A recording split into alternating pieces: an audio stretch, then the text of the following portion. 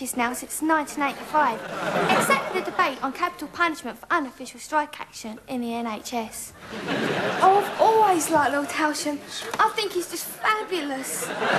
Tracy likes Lord Alec Douglas-Home, but she's only 12 and a half. But beyond the lure of the souvenir walking stick and the glamour of the autographed ear trumpet, just what is it that attracts so many prepubescent teenage girls to members of the House of Lords?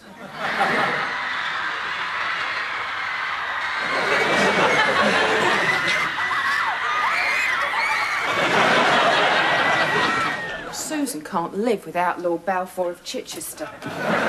Allison's mad about Lord Tweedsmuir, and Sylvie's hooked on Lord Charles.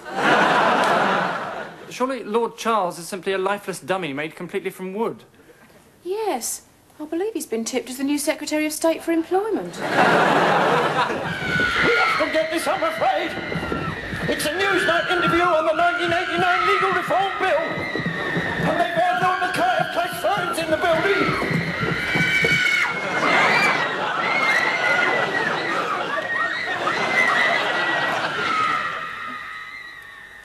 Isn't it time that legal aid was extended beyond these poor limits so as to cover... Jill, what do you think of that record? I think it's very romantic and warm. So I think it'll be a hit. Thank you very much. Pete Murray. Oh, yeah, I liked it. It was snappy. It had something to say. I think the kids will go for it. Yeah.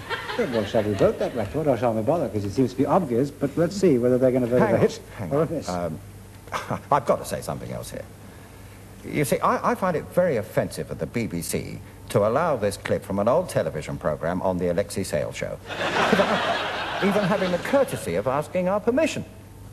And what I find even more offensive is the way they use these clips out of context just to get cheap laughs. Well, like I might say to David McCullum here. What do you think of the modern police force, David? Well, I know they're pigs, but they have a certain charm that pigs don't usually have. That's just the kind of 80s subversive comedy we could all do without. Thank God it's still only 1960, that's all I can say.